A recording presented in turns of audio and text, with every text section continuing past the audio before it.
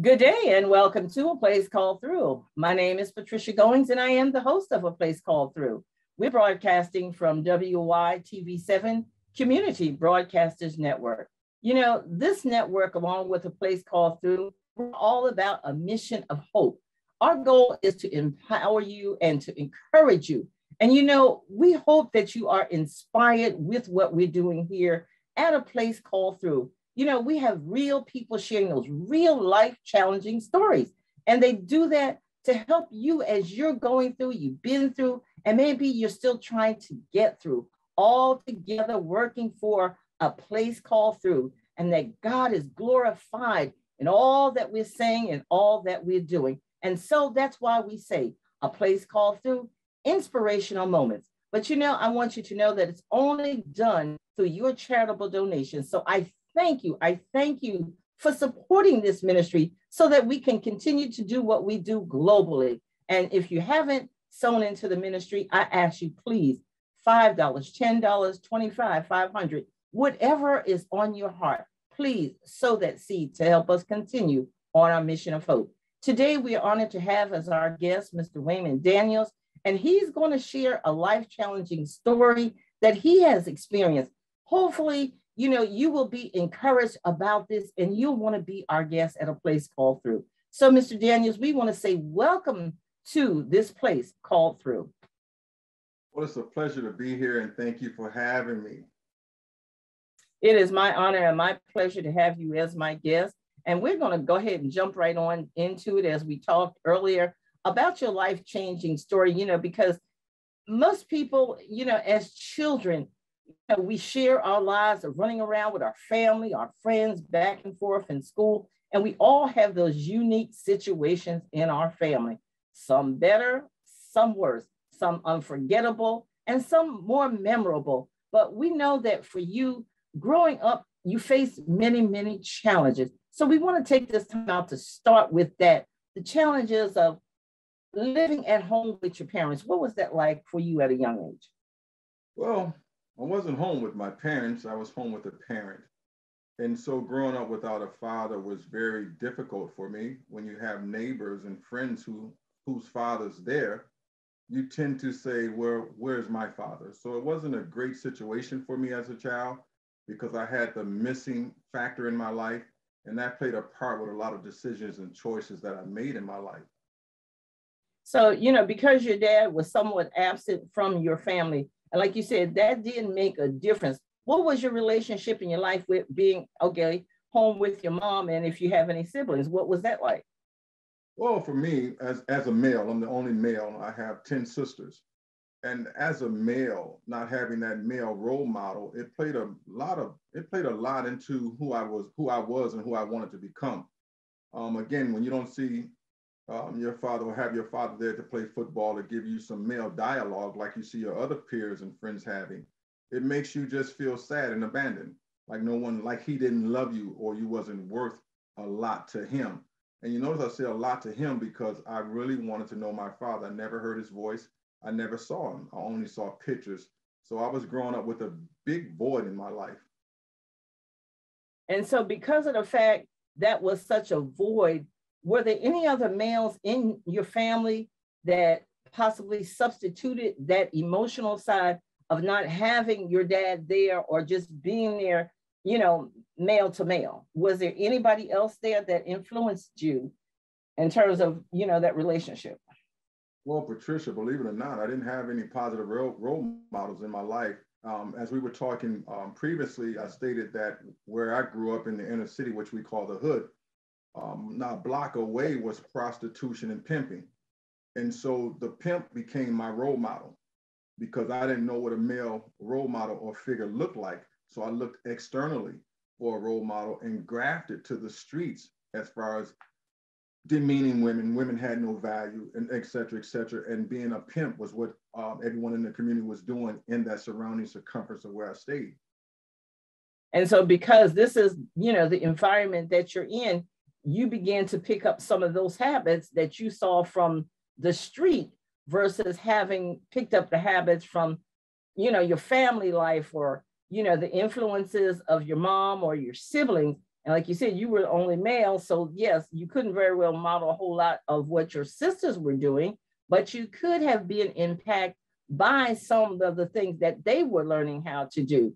But so let's go back. Your mom, what kind of influence did she have when you're growing up? Well, she could only go so far as from being a female. When you're dealing with abandonment and you're looking for that male figure in your life, you tend to be rebellious. And I was very rebellious with my moms because I wanted my dad. I'm like, no, you my mother. You can't teach me how to be a man. So I would only listen to it for so long and so far. And it didn't get me too far. I got a lot of spanking. I got a lot of spankings because I was very hard-headed and rebellious. But I needed that role model. And it was a very dysfunctional relationship between my mother and myself. So because it was dysfunctional for you, and here you are now, you're longing for the love and, you know, the compassion and companionship of your dad, and no other male for you to, you know, to gravitate to. So going to school must have been really challenging for you as well, because, you know, as they celebrate Father and Son Day, or your dad taking you to school and dropping you off and coming back to pick you up, that had to been really challenging for you as well. So watching the other kids, you know, spending time with their dads, did that take you to a different place as well? It did, because believe it or not, I believe I was maybe 11 or 12. My mother took me to see a psychologist because I was going to school, but I was looking out the window in La La Land. And when I was in La La Land, I was always thinking about my dad. What happened? Why isn't he here? Why doesn't he love me? Why did my mother leave my father? So when I went to the psychiatrist at the age of 11 or 12, they asked me what was wrong. And I stated to them, I want my dad. And so they told her what he's doing, he's acting out negatively because he wants his dad. And so I did that for about a year. And then we stopped doing that, and then we gravitated to something else, my mother and I, as far as getting me a job being a renter kid. She said, we got to keep you busy doing something. So yeah, I ended up seeing a psychiatrist behind that.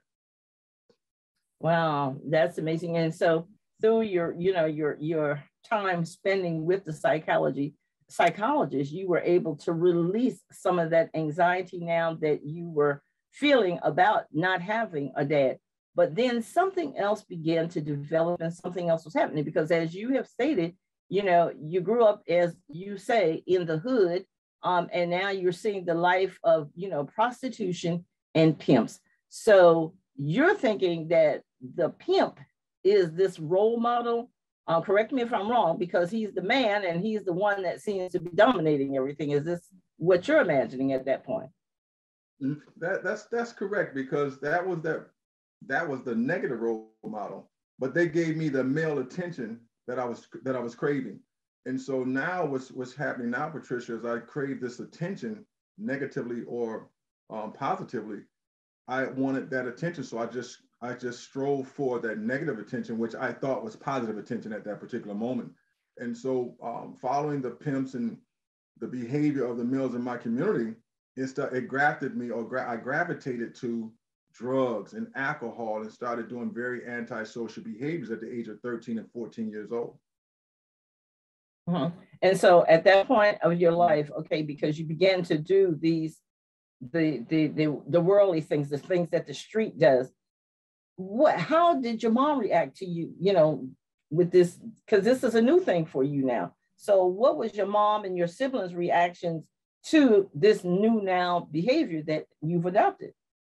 Well, with my mom used to work for the state of New York, and she worked with at-risk youth. And her favorite thing was, you keep acting up, we're gonna put you in the boys' home. and at that particular moment, I was fearful of it, but it never happened.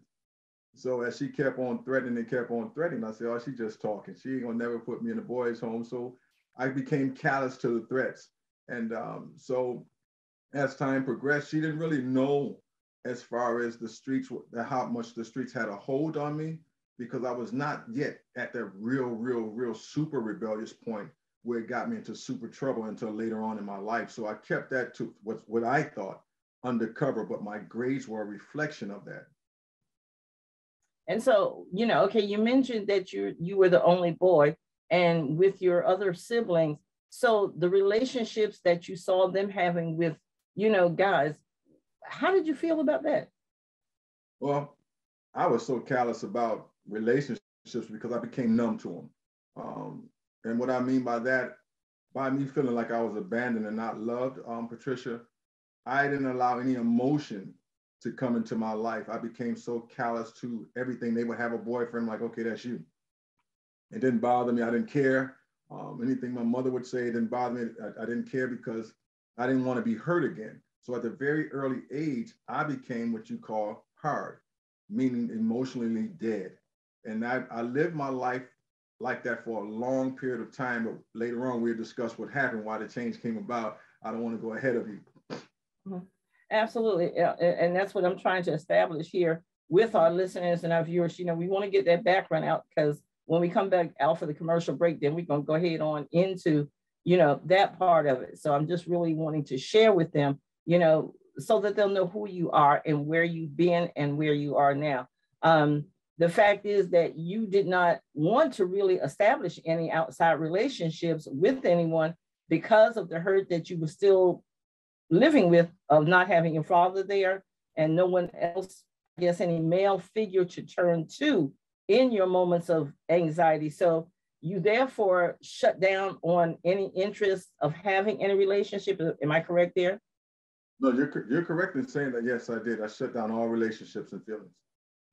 And so you previously stated about you going now to counseling, see a psychologist. So how did they encourage you to develop relationships now? Because as a therapist, I'm a life coach, I'm a health and wellness coach, I'm an evangelist, I'm an author, I'm a playwright. And one of the things, as we stated here, is our jobs are to empower you and encourage you. And so from the perspective of a psychologist, and I studied Christian counseling and psychology, and one of the things would be is to give you that reality check to help you to look further into relationships. So how did that happen for you there? Well, I got flustered with that because at 11 to 12 years old, I don't know what they were doing. They would take me outside to play football and play catch. So I told my mother, I said, listen, I can play football on the streets. I don't need to be here. But they just tried to help me to understand that your mother's doing the best she can.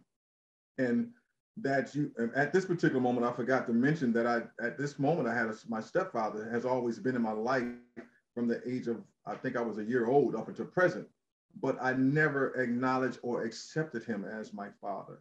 And so the psychologist would try to tell me, you need to accept him because he's playing the role of your father. But Patricia, I didn't want to hear that. I wanted what I wanted. You want dad. Yeah. Mm-hmm, mm-hmm. And that's understandable. And while they were taking you outside, trying to get you to this place to call through was to get you to release. And in order to release it, they had to get you into a comfortable situation in hopes that you would say something, about your dad, and you would open up into a conversation, because cognitively, that's what I believe is what they were looking for. But you were still in this rebellious state because all you could see was this painted picture was that your dad was not there. You really didn't care about anything or anybody else. But one question before we go to commercial break: did your relationship with your mom, did it develop any changes towards her, even though you knew that she was doing the best she could? Did it develop into a more, closer relationship, or did you separate from her? Well, me and my mom's relationship was really bad. The reason I say that because it's a lot to the story of a misdiagnosis.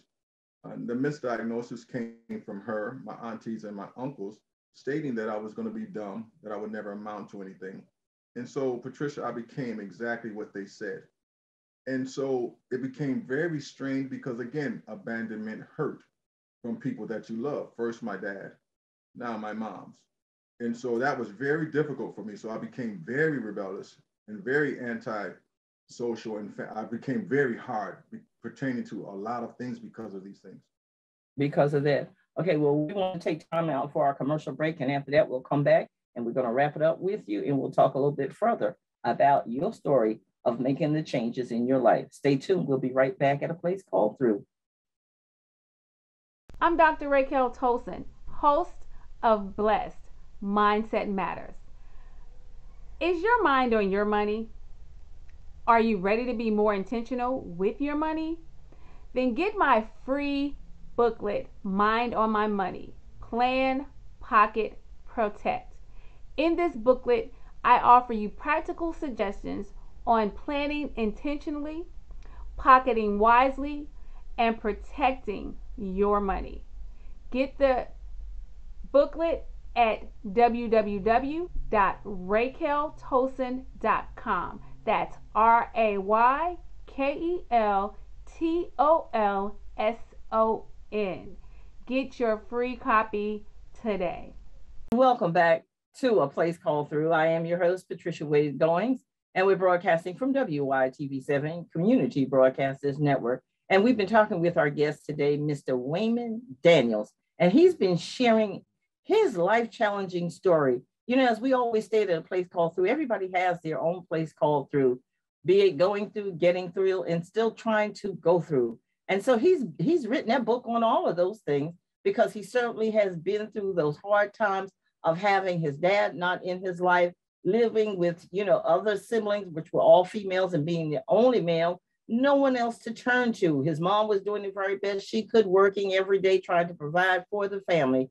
And so he decided, because of the area, as he quoted earlier, the hood, the only thing that he could see was the streetly, you know, lifestyle, the pimps and the prostitution and the drugs. And so we want to pick back up with Mr. Daniels as we continue on to this story about how the street influenced his life at a very early age and the things that happen now because of this. Even though he's been in counseling, the counseling just kind of played basketball with him outside, but that wasn't what he wanted. He wanted his dad. So talk to us, Mr. Daniels. Now, we've gotten you past the counseling. We've gotten past, you know, your relationship with your mom and your siblings, but you had such a desire to have your dad that you now turn to the streets. So take us to what the streets has brought you up to.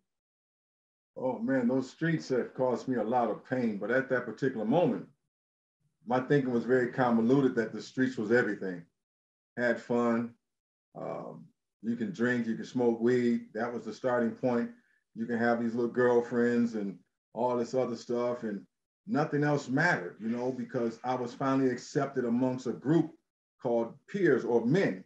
But this group was a gang. I got involved in a gang, and with that gang became very negative activities, which progressed that led me to actually going to the state penitentiary for 7 years. But before I even got to prison, I failed to mention that I became strung out on drugs, heroin and crack cocaine. And in the process of doing that, I started doing crime. And with the crime, I ended up I was sentenced to 20 years, Patricia, but they gave me 7. And I'm so happy that I got 7 instead of the 20, because I almost passed out. And I told the judge when he sentenced me, I said, hey man, I ain't killed nobody, but my lawyer told me to be quiet. But, you know, and then, you know, and that was a blessing in disguise too. In fact, that one of the things that you mentioned while you were incarcerated, you had visitations from your daughter. And 2 of the things that your daughter said to you, each one said something separately, made you sit back and really think. So share with our listeners and our viewers. You mentioned to me earlier that you had a daughter at that time. She was 12 years old, and she stated to you that she wanted a man in her life like you. How did that make you feel? Well, even thinking about it now, I'm very emotional because I feel like crying because those words resonate with me every day. And I sat there and I looked at my daughter and said to myself, you want a man like me? All I've been doing is doing drugs and being a womanizer and never was faithful to your mother. And I cut the visit short and I went to my cell and I cried like I feel like doing now. And I had to think about changing my life. But that wasn't the only thing, but I'll let you go to your next question. And well, that would be my next point, is that, you know, and it's okay if you want to get emotional, A Place Called Through. That's what happens here with us. It's not, you know, to embarrass you or to make you feel uncomfortable. It's here to help you and our listeners and our viewers. But your 7-year-old also came to visit you, and she had a different perspective on her visitation. if you would, and if you wouldn't mind, share that thought with us about how she made you feel. Well, my 7-year-old came 2 weeks later, and she says, "Dad, you don't love me anymore." And I said, "Why did you say that?" And my baby said to me, "Because you left home to come here." And again, I cut the visit short and went back to my cell and cried and just said, "I need to change my life." Because when your children tell you something like that, if it doesn't hurt you or make you think, then something's wrong with you. And I would agree with you. Yeah, yeah. So while you were incarcerated, did your mom come to visit you? What kind of conversations did you have with her? Well, my mom would come once a month, and when she would come and drop off 35 pounds and put money into my commissary, I told her one time, I said, "Mom," I said, "thank you for coming to my gravesite." And she said, "What do you mean?" I said, "Because I'm in a cell that looks like a grave." And I said, "Every now and then you'll come put flowers on my grave and remember me." I said, "I really appreciate you doing that." I said, this is a bad place to be, but I'm going to come out of that, because I looked at her and I looked what I put her through, Patricia, the things that she had to go through just to come on the visiting floor to see me. They would pat her down, make her take off certain items of her clothing, and degrade her just to come see me for something that I'd done. So I did see the love in her, but I also saw the hurt and pain in her that I caused her. And no son wants to see his mother deal with that. So there was a lot of things going on while I was in prison. And so I just made up my mind that I had to change. But then also in a previous conversation, two things that you and I have talked about was that you at one point began to blame God. And it was like, okay, you no longer believed in God because of all the things that you had gone through, even though the crimes that you committed, you knew that they were wrong in the sight of God. But now you're at a place where, okay, I don't believe, I don't trust God. And one thing that you did state to me was that you told God that you'd punch him in his face. And I told him that because I was taught that God is all powerful. And it's been many days and many nights that I sit in the drug house and ask God to deliver me. If you can part the Red Sea, if you can do all these things that I heard about, stop me from using drugs, stop me from doing the things that I'm doing. You allowed me to go to prison. You did this, you allowed my father to leave. And I told him literally, if you were a tangible being, I would punch you in your face. And that's how sick I was. And that was because of the drugs and the alcohol and the things that were speaking with you. But we also noted too that at one point you noted that 6 months, at 6 months old, your dad pulled the gun on your mom. He did, and that's why she left. Me and her never had the conversation in detail, what was the real reason behind it, but it helped me to understand just a little bit more why she done what she done, because she had not only to save her life, she had to save my life. But at that particular moment when she told me this, I was still like maybe 14 or 15, but I was still looking for my dad to come home. And Patricia, the sad thing about, well, the beautiful thing about it, or the sad thing about it, I didn't start accepting my real dad or my stepfather until I went to prison. And I went to prison probably, I believe I was like 37. I was still looking for my real dad to come home. And he had got shot when I was 13 and killed. That's how sick I was. Amazing. But, you know, because of your time in prison, you're, you know, pretty much letting the streets teach you. One of the things, like you were saying, that, you know, it became a habit. It became such a habit till you were a hustler, but you were blindsided in the hustle because several things, and I'm kind of pushing so we can go ahead and get you to the end, was that even though you were married, you know, you actually began this habit, still just had not left you, because you actually were stealing from your own family. You were stealing, sold the things that belonged to your children, their Christmas toys. I mean, you just sold pretty much whatever you could to support this now, what became your habit that you weren't able to break. But one thing, even though you're saying, okay, you know, God, if you're real, I want to punch you in your face. So did that lead you to the robbery of the church? Well, I tell you one thing. Remember, Satan's walking to and fro, seeking whom he may devour, right? And I laugh at it Absolutely. now. I was just looking for an opportunity to support my drug habit. And the church at that particular moment was an opportunity. And the thing about that is, in which it's crazy now, the same church that I robbed, God says, I want you to go back and be a member of that church. And I'm a member of that church right now. So I did it because I saw the opportunity, but that goes to show you the power of being influenced by the devil and up under his control, just like the demoniac. Absolutely. And the thing was that during this time that, you were so, the world had your mind, the evil forces was controlling what you were doing and how you were living. But then you've gotten to this point now where you're now redeemed and you're actually helping people through your very own ministry.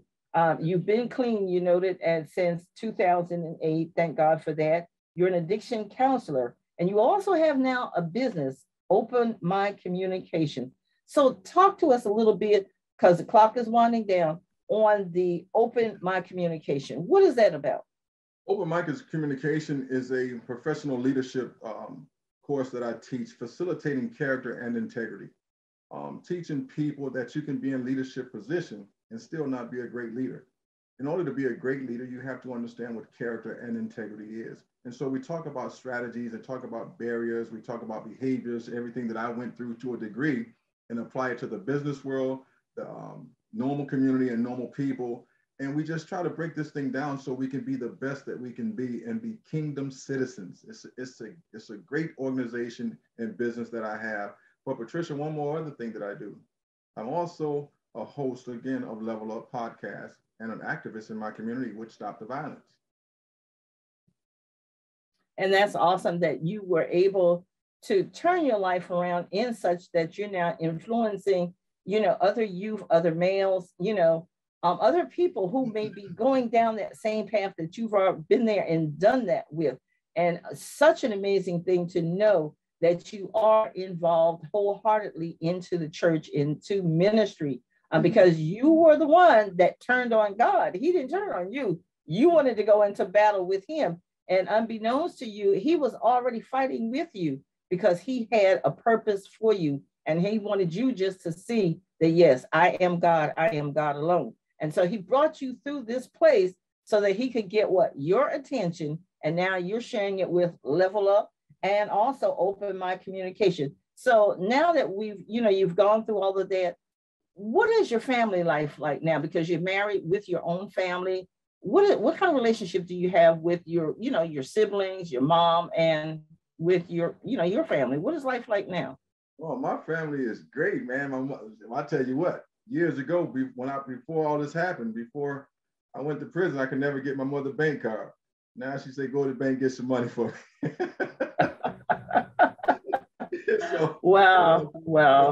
Amazing. See, that trust, that son and mom trust factor had to come back in, because you were out there. You were like a loose cannon. You were doing some of everything and anything that the world told you about. But share with our listeners and our viewers real quickly, if you will, Mr. Daniels. And I want to personally just thank you for being my guest today on A Place Called Through and sharing your story, of letting go, letting go of your past, getting through it all, because you had to be redeemed and you did let go of your past. And we thank you for sharing that. But because the clock is running out of time and very quickly, I want you to share with our listeners and our viewers how they can find your blogs, information on Level Up and whatever you're working on. And if they want to reach out to you, give us a phone number and email, and you've got about half a second to do so. Okay, you can reach me at Facebook, Waymon Daniels, Instagram, Waymon Daniels, YouTube, Waymon Daniels Level Up. And you can just reach me, Daniels Waymon 248 at yahoo.com, 585-524-9997. Look forward to hearing from you guys. Thank you. And again, I do thank you for being my guest and sharing your story today on A Place Called Through. I've been your host, Patricia Wade Goings, and I am evangelist. I am your health and wellness and your life coach. I am the author of a book, Willpower, The Call to Rise Above. Find me on Facebook at A Place Called Through at Willpower, The Call to Rise Above. My website is live for upcoming events and also broadcasts that I will share there with you.